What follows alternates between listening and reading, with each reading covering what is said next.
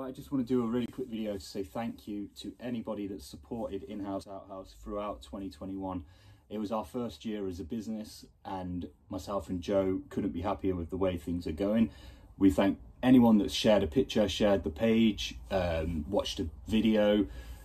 It all means so much to us and it means that we can continue doing what we're doing. So keep it up. If you haven't liked the page, you can find it on Facebook at Inhouse Outhouse. Just search that. You can find our website.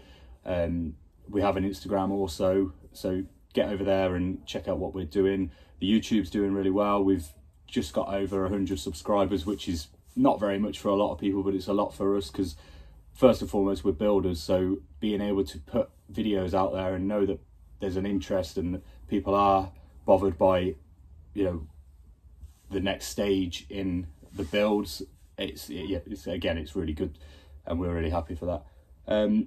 We're going to be doing a couple of videos over the next couple of months that will delve into the rooms themselves a little bit more.